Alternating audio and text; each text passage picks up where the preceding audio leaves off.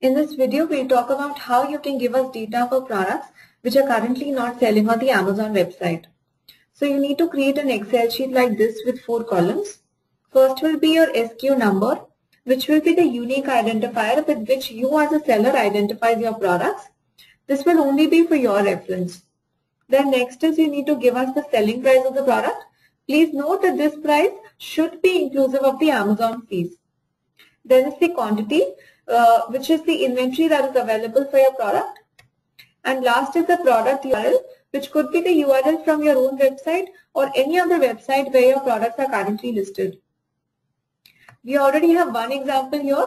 Let's try filling up this sheet with another example.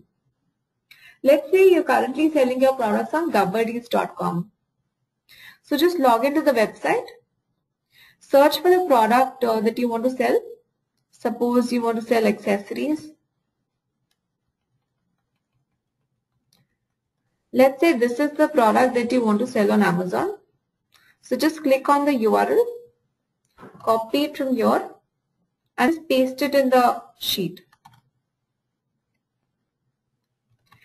Now the price of this product currently on this website is $333.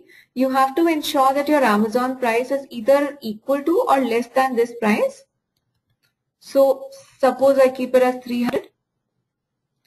The number of units is 10.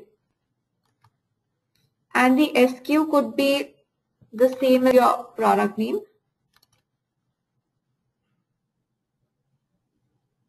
So now we have 2 products which have got listed in this sheet. In a similar way, you can fill up details for your entire catalog, which is currently not listed on Amazon, and you want to list the same as a new product.